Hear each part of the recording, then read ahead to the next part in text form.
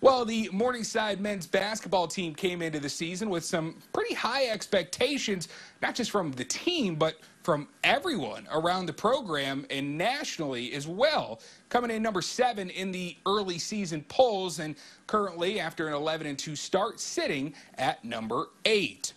After back-to-back years with senior-led teams, including 6 seniors last year, Morningside only has 2 this year, guard Zach Imig and center Trey Brown. But it's not just their age that has made them this year's leaders for the team. They were voted as team captains, and both Imig and Brown have made sure to do what was done for them when they were underclassmen. Take the rest of a young roster under their wing.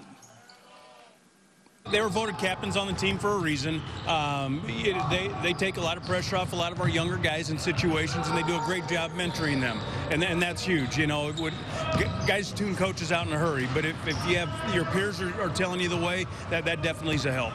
We both definitely have different roles, and it's been challenging at times, but we both like challenges, and kind of this whole team is looking forward for us, leading the team, and we just try to pour into the young guys as much as possible. That's really what we want to do.